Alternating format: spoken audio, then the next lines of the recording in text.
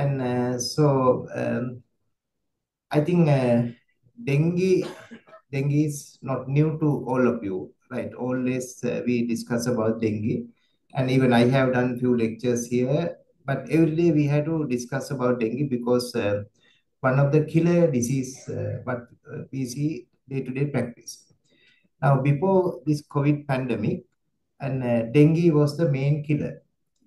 And with COVID, people pay their attention mainly to COVID, but now COVID gone, and now the dengue, we have to live with dengue throughout the life because dengue won't disappear like COVID. So today my task is to give some insight into dengue management. So I don't want to discuss about the epidemiological factors and those things, but I directly go to the dengue management. So they still most of the doctors, when they see a full blood count, they always tell us the platelet count is like this. So that means still our medical professionals also think dengue is a platelet disease. Dengue is not a platelet disease. There are so many the conditions, so many infections, so many other conditions which can cause thrombocytopenia.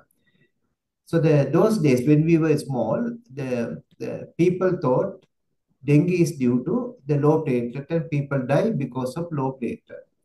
I'll give one example. One of my batchmates, the one girl, the peers, the boyfriend was a third year. That time we were first year students and third year medical student at no, he was a registrar, medical registrar at National Hospital, Colombo, and he got dengue. That is about 30 years ago, right? And then his platelet count dropped to 20,000. Those days, management was to give platelet transfusion. So the doctor, this registrar, got platelet transfusion, and he developed the reaction to platelet transfusion, and he died. Otherwise, he is today concerned, right? So this is a true story.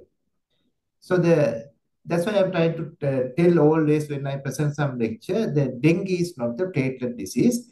The thrombocytopenia is a one feature of dengue, and it will guide us where we are, the what stage of the disease. But the low platelet doesn't kill the dengue patient. So keep that in mind. So dengue is a basically multi-system disease. To develop dengue, there should be three factors. That's the virus should be there, mosquito should be there, and the susceptible human being should be there. So when you consider dengue management, so that is basically we focus towards the human disease management. But remember, to the eradicate this disease, we have to control the vector as well as the virus. Still, we don't have effective antiviral tablet or medication, and there are few the candidate vaccines available, but they are not 100% effective. So there are some vaccine currently they are testing, but one day if we get the vaccine, that's a good thing. But problem with vaccine development is dengue has four viruses, four types of viruses. So when they develop vaccine, that vaccine may be effective for dengue type 1 for 60%, maybe type 2 for 40%, like that. No vaccine is available at the moment is 100% effective. So the dengue management basically, the in Sri Lanka at present, dengue management is very good. So we are very proud to be physicians who are managing dengue, and all the consultants, medical consultants are, they are very knowledgeable and they have very good experience in dengue management. So not like 2017, all were in panic. The hospitals were flooded with dengue patients, right? We had to acquire other hospital wards and everything. So a lot of patients in 2017. But because of the awareness of program, improvement of the monitoring and the fluid management, now the dengue, the death rate has come to very low level. So the dengue management, one of the most important thing is monitoring. So monitoring include the medical personnel as well as nursing officers. So the monitoring is very important because there are no specific antibiotic, no specific antiviral agent. So it is mainly the management based on monitoring of the patient and identify the physical signs which alarm us whether patient is going to develop dengue, leaking, and shock. This tiny instrument is very good in dengue management with what we call as a microcentrifuge. This should be available in all settings. Unfortunately, now people spend a lot of money for the various hi-fi equipment. At Peradeniya, currently we don't have the micro tubes. We are fighting to get down the micro tubes which you use in the centrifuge machine. But you can see the priorities our people giving to dengue management. So when you are managing dengue, so these the equipment, blood pressure monitoring, multi-panel monitors are very important.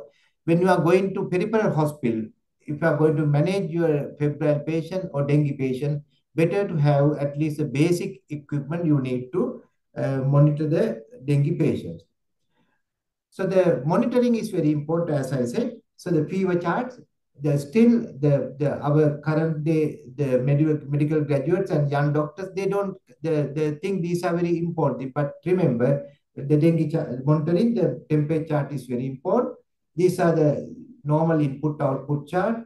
The dengue blue chart, which is we are using for uncomplicated dengue patients, and the red chart, which we use for a dengue, the leaking patient basically. So those charts, just the marking is not enough. Not enough. You have to go to the charts and see what is happening with the patient, and then and there you have to adjust the fluid regime for a patient. So what is the critical cause of dengue fever? So after 3 to 14 days of incubation period, patient develop fever. This fever is something like normal viral fever. So those days, this fever was called as break-bone fever. That means with this fever, people got severe back pain and aches and pain. So that's a typical dengue fever due to viremia, and they can get headache, myalgia, back pain, and then get a high fever. And after about 5 days of fever, the fever start to settle. So some people will into the majority of the patients will enter the recovery phase. So they get the febrile phase and they go to recovery phase. And a small percentage of people enter into what we call as a critical phase, which lasts for about 48 hours. So what is happening in the three phases? So febrile phase is a high fever with those constitutional symptoms. And during that time, the main problem is people will suffer because of high fever and aches and pains. So antipyretics, adequate hydration, but overhydration is not the recommended. And then you can antiemetics if patient is vomiting. Those are the mainstay of management. Day one, day two, the beginning of day three, no need to come to the hospital, really speaking, unless patient is vomiting or really miserable. Otherwise, you can manage this patient at home. Make sure you are giving adequate amount of fluid, at least about 100 ml per hour. So you can continue, if the patient going to stay, you can continue 100 ml per hour from 6 a.m. to 10 p.m. In my practice, what I recommend at 10 o'clock in the night, you can have the good glass of water, about 300 ml, and then you go to sleep. And around 2 o'clock, 2 o'clock in the morning, you get up and have another full glass of water. That will cover the night time. So otherwise, when patients sleep at home, they don't get adequate fluid in the night time. So the first day, second day, and beginning of third day, IV fluid is not the must. But if the patient is vomiting, yes, patient is not tolerating oral fluid, you have to give IV fluid. And after the day three, beginning of the day three onwards, you have to be cautious, right? So because the usually end of the third day or beginning of the fourth day, you expect some people going to leaking phase, what we call as a critical phase. During this initial phase of the illness,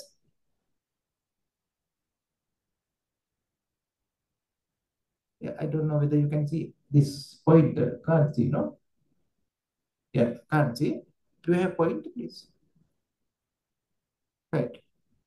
So the main problem during this period, if you check the blood, it is a viremia.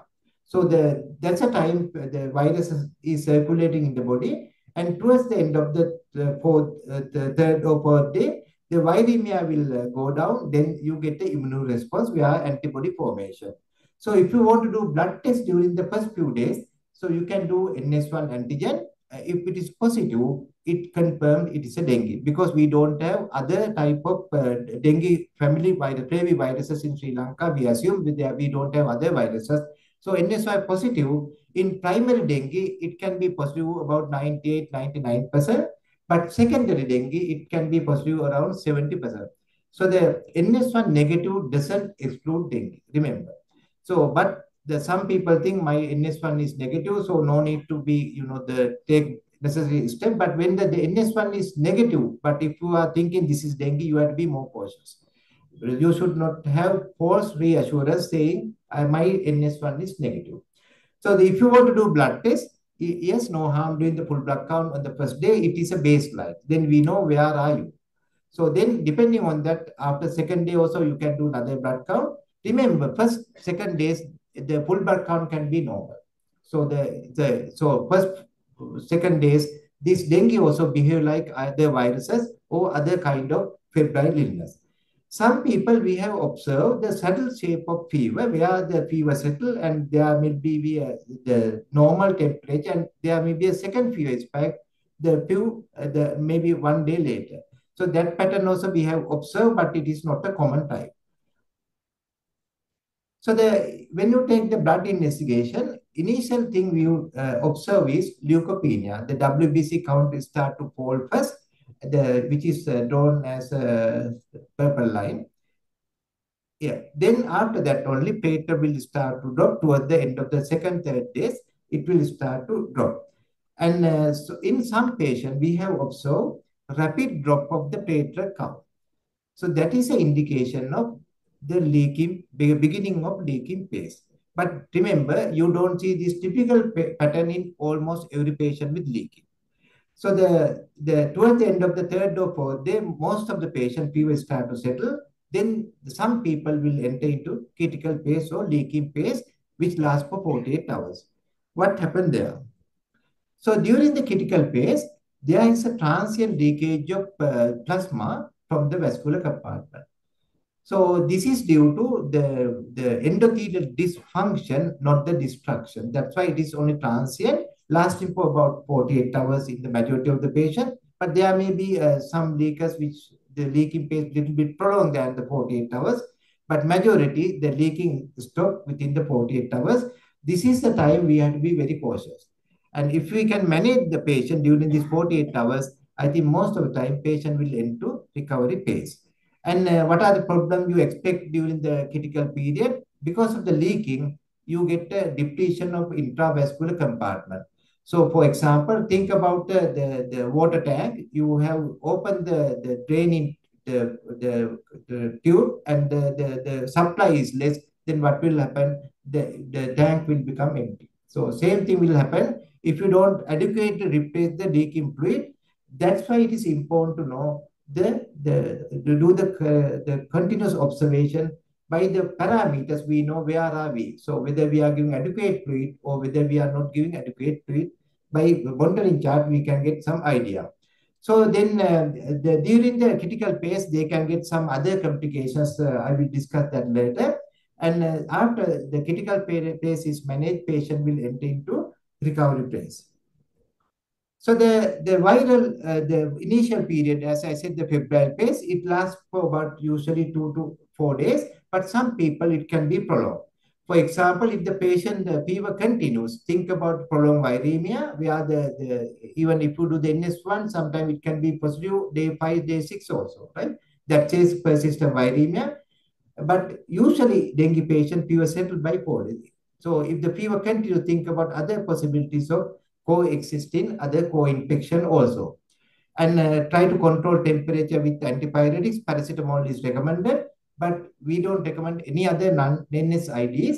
And then during this time, sometimes people can get a delirium because of the high fever. They can become confused and the abnormal behavior. So keep that also in mind when you are managing the patient during the febrile phase. If somebody is there to look after your child or your patient at home, first day, second day, or beginning of the third day, you can manage at home. No need to rush to the hospital. Even our hospital, the people come into hospital even the first day because of panic. So that's why we have to address those patients and get down patient on the next day with another blood count. And so the third day onwards, be careful, may need admission. So when the patient transit from the febrile phase to critical phase, there are few changes. That's what we always teach our students as warning symptoms and warning signs. So when the patient is in the ward, day 2, day 3 onwards, you have to carefully check with the patient whether they are having warning symptoms and warning signs. So during your ward round, ask about patient, how do you feel? How do you feel today? So if patient say I am good, that's a good thing. If patient say I am not feeling good, that's not a good thing. And then ask some warning symptoms. For example, nausea, vomiting, abdominal pain, and the postural dizziness. Those are very important physical symptoms. And the symptoms you have to ask from the patient. And any mucosal bleeding, any difficulty in breathing. Those are the important things you have to ask during your ward round. Then you examine the patient. Look at the patient, see whether well looking or ill looking today. So patient ill looking or well looking. And then feel the hand and feel the pulse, CRFT, capillary refilling time, and then the blood pressure, and then check the abdomen for a tender abdomen or tender tight hypochondria. The process of or detecting the pre-fluid in ward patient is too late. So that means you miss something. So when you are doing the daily ward round, maybe you have to do the daily twice ward round or night ward round also when there are a lot of dengue patients, because you have to expect development of the new physical symptoms and signs. So today morning ward round will be totally different from tomorrow morning ward round. So what is the importance of abdominal pain? Even the first day they can get abdominal pain, but that is not due to leaking. So if the patient develops abdominal pain after day 3 onwards, you have to be cautious. So abdominal pain could be the main complaint of the child or a patient, and they say it is like gastritis or aching type of pain. So this abdominal pain may be the signs of leaking. So it will be the early signs of leaking. Don't miss this important physical complaint or this complaint or physical sign.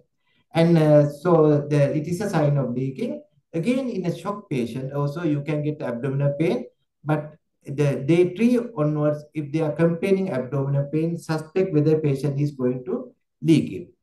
The vomiting also another important physical symptom, the warning symptom you should not miss, and that also one of the symptoms where patient develop when they are starting leaking. And when the fever settling after day 4, like usually when fever settling, we feel better. That's what happens. Usually we feel better. Your appetite is improving. You like to sit on the bed. You like to read or watch television, right? But if the patient is not improving, sitting or sleeping most of the time without fever also, then you suspect whether the patient is leaking. Generally, we expect when the fever settled, patient should improve. If they're not improving, always suspect whether patient is having leaking. The mucosal bleeding, it could be gum bleeding or the menstrual bleeding. Again, think about whether patient is getting some kind of the complication. So when you do the blood counts, as I said, initial thing to go down the WBC, then the platelet, and those are the important markers that will guide us what stage of the disease. And rapid drop of the platelet is an early indication of patient is going to leaking. And don't forget to do the SGPT-OD. I think that I generally they do for a patient with dengue. Every other day I will check the platelet, the SGPT-OD. That's something the without your notice can go up. So the full blood count daily you have to do maybe twice a day. And always think about doing SGPT-OT at least every other day. If it is high, you can continuously daily monitoring, because liver involvement is fairly common in dengue, and some people get very abnormally high SGPT and the liver derangement. We have observed nowadays the people dying from the dengue mostly not due to leaking, mostly due to liver involvement. So that's why it is good practice to do the continuous monitoring the liver functions also. So I showed you initially I showed you the microcentrifuge. That's a very important instrument should install in your ward. And by that you can get the report within 5 minutes, from the patient, take the blood into the capillary tube and you get the report. That is very useful you to adjust the fluid regime. But if you send in the full blood count to the laboratory, it will take maybe two hours at least to get the report. But make sure your microcentrifuge in the ward is working. So when patient enter into the critical phase, how do you manage? So why critical phase? Due to increased vascular permeability, and as a result of that, increased vasculation of the plasma. So the plasma leakage is a hallmark of a critical phase. So you have to replace this leaking amount of fluid with the appropriate fluid. What is the common appropriate fluid you are using is crystalloid. The normal saline should be available in your ward. And in some instances, we use the dextran. But I heard recently now hetastat is not in our formulary, so it is going to be out. It is not in using in future. And so the main thing we are having is as a colloid is a dextran. So the main fluid we are using is a normal saline, and you have to make sure your ward is having adequate amount of the dextran also. So if you don't adequately replace with the appropriate fluid, patient can get the complication like that they can go into shock. Another question is, do people with dengue, all the patients with the dengue enter into the critical phase? Answer is no. Even though some enter into the critical phase, all are not going to be shock also. Because we have observed the large number of the patients going to enter into critical phase are mild leakers. Just presence of the leaking or just rising of the hematocrit doesn't indicate patient is in critical state. Only the small percentage of the leakers will only go into the shock and life-threatening complications. So now new classification, you have read definitely the severe dengue, the term called severe dengue. So who are the category of people we consider as a severe dengue? The one is people with a severe plasma leakage, what we call as a dengue hemorrhagic fever. Second category is people with a severe bleeding. Other category is severe organ impairment. So we mainly focus our attention to severe plasma leakage or dengue hemorrhagic fever, where our mainstay of management is a fluid replacement. But there are other category of the people, for example, severe bleeders. Sometimes their bleeding is not related to dengue hemorrhagic fever. So even without leaking, they can get a massive bleeding, especially bleeding into intestine, bleeding into the lungs. So, and their outcome also not very good. And third category, the severe organ impairment, mainly the liver. In addition to that, they can get a heart involvement, kidney involvement, and the brain involvement. Those are discussed as a expanded dengue syndrome also. So our experience, as I mentioned, severe liver involvement carries high percentage of mortality. So the number one category, severe plasma leakage, as I said, the main issue is increased plasma leakage. So if we don't match this plasma leakage with appropriate fluid, they will go into the shock. And if the shock is not managed, they will end up with cardiac arrest and death. Severe bleeders, I will give one example. When I reported Peradeniya as a consultant in 2013, one of our the canteen owner at Candy, doctor's canteen owner's son was admitted to the Peradeniya. Basically, that child, about 14 years old child, patient from Kundasale, and the patient had a fever, about three days fever. The canteen owner and the mother come into canteen, and the child was with the grandmother. So the patient was seen by local doctor, and morning they have done the blood count, and till evening, till the parents go, they didn't review this blood count with the doctor. And when Parents returning home, patient was very ill and brought to Kandy, HDU, the PCU, and because they decided to send to the ICU, patient was transferred to Peradeniya ICU, where I went and saw. The well-built child, the patient had the features of leaking plus massive bleeding. Bleeding from where? Gastrointestinal tract. Patient had a red color, massive bleeding, the copious amount of blood, and we had to give massive transfusion, and we couldn't stop the bleeding. And red cell TAC scan also done for the patient, and it shows the oozing from whole gut. So there's no ulcer in this kind of patient. That's a oozing. So where you can't do anything. Ultimately, that child died, right? So remember, so the massive bleeding can get with the DHF, the dengue hemorrhagic fever, and that can be seen without without leaking. So I will give another example. This man work in Colombo, and young man about 30 years old from Nawalapitiya, the Rikilakaskada, and patient was admitted to our ward. Basically, patient is not feeling well. Anyhow, he came to the ward. And when examined, patient was quite okay. And within half an hour, patient became breathless, suddenly breathless, right? So then when examined, there was some capitation. Saturation was okay. We quickly arranged the in-node X-ray. I was present that time also with the patient. We took the X-ray. X-ray shows something like consolidation on your right chest. And rapidly patient desaturated.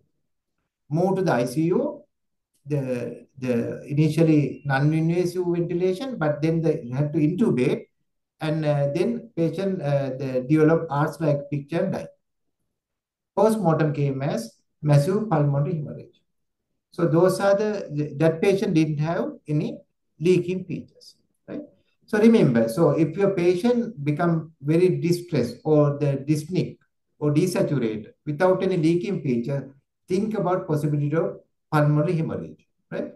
The common sites are our experience, the GI tract and the pulmonary hemorrhage, right?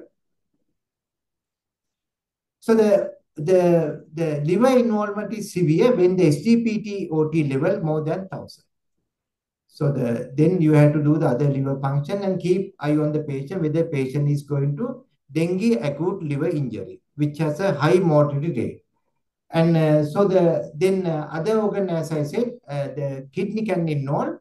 Some patient we have observed polyuria during this initial period of dengue fever. That is not a renal impairment. That's another observation we have made.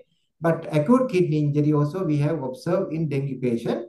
And the cardiac involvement also not a common thing. So you should not compromise your fluid management thinking there's a myocarditis. Because myocarditis is not a common problem in dengue. So some people think when there's a T inversion or something, patient is a myocarditis and reduce the fluid, the regime. But myocarditis is described, but not a common thing. Because of that, you should not hinder your fluid management for the patient. So when you are managing the dengue shock patient, if you don't properly manage the patient, they will go into compensated shock. With that time, patient conscious level is maintaining and their blood pressure is either normal or little bit the elevated diastolic blood pressure. If you don't manage this compensated shock, they will go into decompensated shock where their systolic and diastolic blood pressure drop. And if you don't manage this properly, they will go to cardiac arrest and they die. So during the dengue management, remember, there are some other diseases commonly we see in our day-to-day practice which can mimic dengue syndrome. So flu-like illnesses, viral infection, some acute abdomen, sometimes dengue patient end up with surgical load. Remember, if patient coming with a fever as a first symptom, then the abdominal pain is more like a medical. If the abdominal pain comes first, then you develop fever, it can be a surgical. So remember that thing when you are working the OPD, especially if the patient develop fever first, then develop the abdominal pain, it is more likely medical case. And these are some other differential diagnoses you can think about dengue patient when you are managing dengue. So the viral infection, bacterial infection, and parasitic, and the diarrheal illness. Even dengue can present like a diarrhea, acute abdominal condition, like that. There are so many differential diagnoses. Even we have reported some dengue with co-infection, which is fairly common in our setup. So now people will ask, doctor, can I stay at home during my dengue? So that's a difficult question sometimes to answer, but when the patient is very well looking, but you can tell, as I said initially, first 2 3 days you can stay at home, but toward the end of the third day, you have to be cautious, right? Without medical attention, you should not keep your child at home. But our OPD settings are not developed as such. We are to review the patient daily basis. So those are the things that we can think about when you are managing dengue patient. Otherwise, we get unnecessary admission, right? And always discourage them to use other drugs apart from paracetamol. Steroids should be avoided. And antibiotic also, no need to do antibiotic in dengue management unless you're suspecting there's some co-infection with leptospirosis or some other thing. Otherwise, antibiotic should not give for a dengue patient during the febrile phase. Why steroid should not give to dengue? There are some school of thinking the steroid can be used in dengue patients. There are some trials done with the methylprednisolone, but even our guideline or Sri Lankan guideline or WHO guideline doesn't recommend steroid in dengue patients. I follow those guidelines, so I don't use steroid, right? So so some argue, even I think, why can't we give steroid? Now, when you think about the pathophysiology of the dengue, it is mainly due to cytokine storm. There are so many cytokines, the interleukins and those cytokines. And when you consider some diseases like rheumatoid arthritis, SLE, right? Those diseases also main problem is cytokines. So we use steroid in those diseases. Why can't we use in dengue, right? Still, we don't have enough trial evidence, and those are the areas we can investigate and see whether we can use steroid in dengue. People against steroid use in dengue, they have shown that it increase the risk of bleeding. So when you are using the steroid, it increases the risk of bleeding. So that's the main argument. They say not to use steroid in dengue. But when you argue cytokines can be, controlled with steroid, yes, still there is a place. But this is the area, gray area. At the moment, our Sri Lankan guideline or WHO doesn't recommend steroid in dengue management. But you may see some instances, some consultants using, but no enough evidence. So the patient, the usual group A, basically who are managing at home. The group B is the patient we are taking to the hospital, especially even the febrile patient with the coexisting disease like diabetes mellitus, renal failure, pregnant, infant, elderly, and people who don't have anyone there to look after them. The guideline recommend to admit those patients to hospital because we have to keep eye on them. And then after admitting, you have to continuously monitor the patients. And then when the patient is showing the signs and symptoms of leaking, you manage accordingly. For example, suppose shock patient is coming to your emergency department, the shock patient. So when the dengue is prevalent, you can think this is a dengue patient, dengue shock. But there are some other causes like sepsis can cause shock, cardiogenic shock. There are different causes of shock. So you have to establish whether this is a dengue shock or some other shock. What is the easiest way to establish dengue shock is do PCV. So the PCV, if the PCV is high, 50 or above, that more towards the dengue shock, where you have to give fluid boluses, right? So suppose your patient is coming to shock, the PCV is 51, so the patient conscious, blood pressure is, we'll say 100/70. So where you give the boluses, right? So then you can give about high rate boluses, for example, 5 to 10 ml per kilogram rate. So you give the boluses and then you start the resuscitation. And after first bolus of the fluid, we'll say patient is not responding. Still the PCV high. And then what's the next step? you have to repeat another bolus. That's a guideline, right? And you repeat the bolus, and if the patient is responding, you gradually tail off the fluid, the regime. And for example, patient is not responding. What should you do? Do the bedside the PCV, hematocrit. If the hematocrit is high, patient is not responding, that means patient leaking is the main problem. So you have already given 2 bolus of crystalloid, then your next fluid should be the colloid, where you use the dextran. So you try dextran, the bolus, and recheck the PCV and reassess the clinically. If the patient improving, PCV coming down, right, you then follow the tail of fluid regime. When you do the PCV low, patient is still in shock. Then you have to suspect whether patient is having bleeding. This bleeding can be occult bleeding. As I said earlier, it could be the intestinal bleeding or even intrapulmonary bleeding, where it is not evidence. Just see whether patient is having melena or whether the patient is having any lung signs. Then you can think about concealed bleeding. With the PCV low shock patient, where you suspect as a dengue shock, the next fluid is what? Blood transfusion. So that's the place where we use blood transfusion in patient with shock patient, dengue shock patient with low PCV.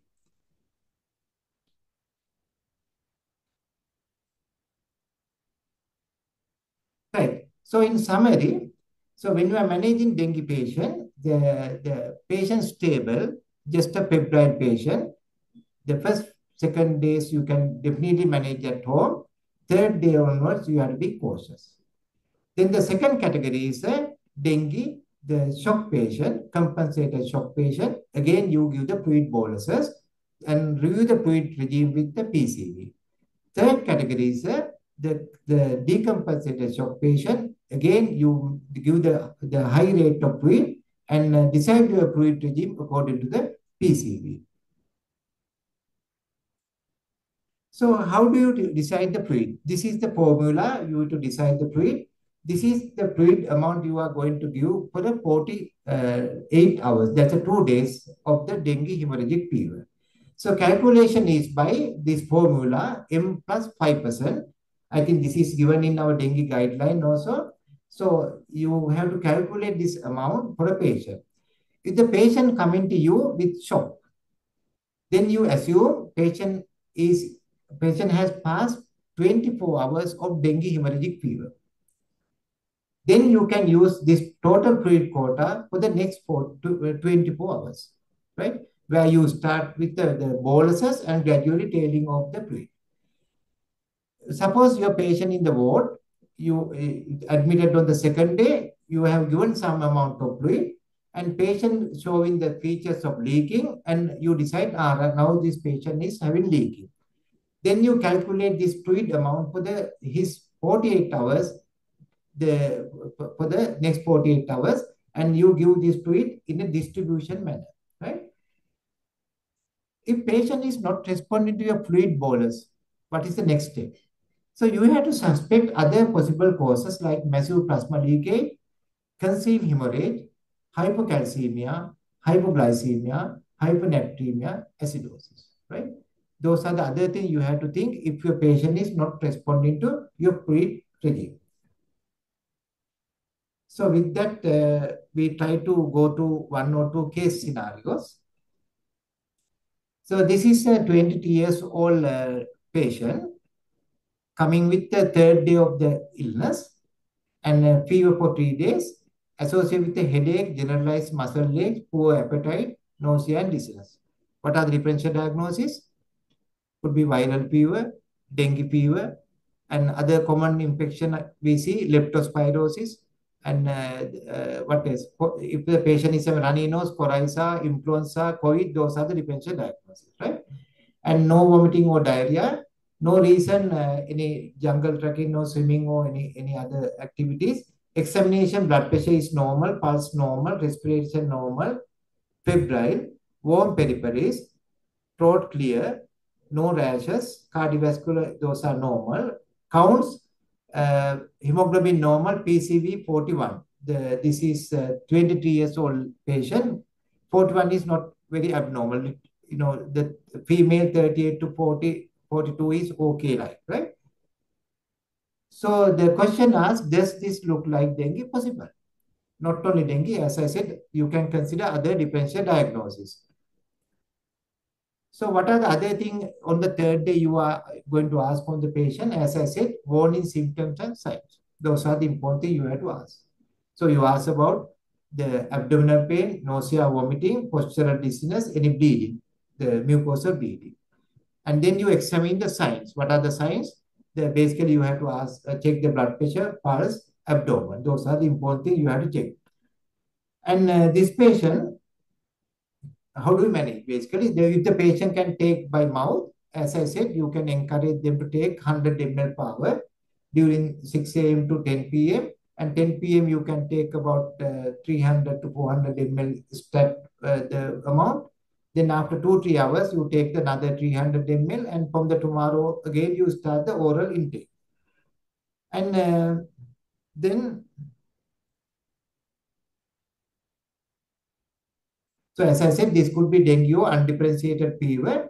So now this patient, you plan to manage at home. So as I said, if there are indications, you can think about admitting. So they have done some serial blood sample. Day 3, hemoglobin 13.5, HCT 41. Day 4, it has dropped to 37. Day 3 is the day we had an encounter with the patient where we advised them to take adequate amount of fluid. So why this drop of PCV on the day 4? Adequate hydration, because patient was with dehydration. After adequate hydration, patient the hematocrit now 37, and it is stable throughout the rest of the days, right? So this is a very simple management of the dengue patient, which is very common. So always you can encourage your patient manage at home, but make sure you follow up this patient, right? Now, our Sri Lanka, there's a national, I think, health support system also for the dengue patient, where they can ask their queries from the health Ministry of Health. That's a good hotline system.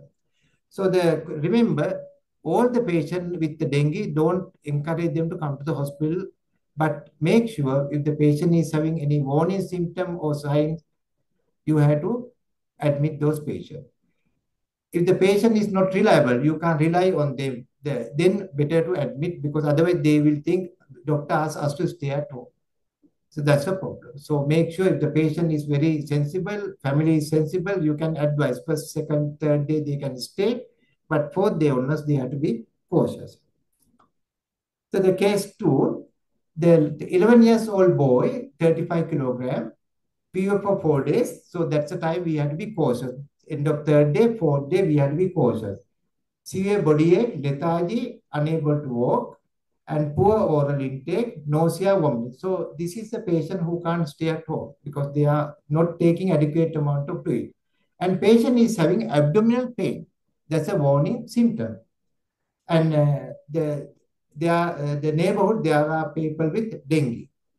So the temperature is febrile, blood pressure is okay, pulse 90, saturation 97, he's lethargic, coated tongue, so dehydrated patient, capillary refilling less than 2, that's still good, warm extremities, tender right hypochondrium. So there was a warning symptom, there's a warning sign, tender hypochondrium, and patient is having abdominal pain. And investigation hematocrit is 47, 43, WBC leukopenia, and the platelet low. So their working diagnosis is dengue fever. So that's a day 3, day 4. When day 5, still the temperature is there, and the PCV has dropped to 41. So that may be the after hydration. And while patient is on hydration, on the day 5, the colored area, you can see the PCV is going up 44. What are the possibilities? Right? So now PCV rising in spite of our fluid management. One thing is we are not giving adequate amount of fluid to match the leaking, ongoing leak. Right? So the patient seems to be leaking because in spite of fluid replacement, PCV is going up. Remember, when you read the national guideline, it says 20% rise of the PCV. That is for a patient who didn't get any replacement. But when you are giving the fluid replacement, don't expect 20% rise of PCV. If the tendency is rising, the PCV, that means there is an ongoing leaking. The amount of fluid we are giving is not adequate, right? So here what we have to understand is the amount of fluid we are giving is not adequate. The blood pressure 100/70, and on the day 6, towards day 6, we can see PCV has gone up to 51. So the rapid rise of PCV, right? What does it indicate? That indicate now this patient is not managing properly, right? So there is some failure somewhere, right? So you may come across this kind of scenarios. So whenever you are managing dengue patient in the ward, suspected leaking patient, always monitor with PCV. That's the best investigation. Plus clinical assessment. Once you confirm with the ultrasound, there's a leaking, no need to do the serial ultrasound. That also we have observed. Daily don't do ultrasound to assess the amount of fluid. That's not relevant in dengue management, right? So what you have to do, check the PCV, try to bring the PCV down, and that will help to recover the patient. Right? Because of the time factor, I think I will stop here, and I can answer any question if you want to ask.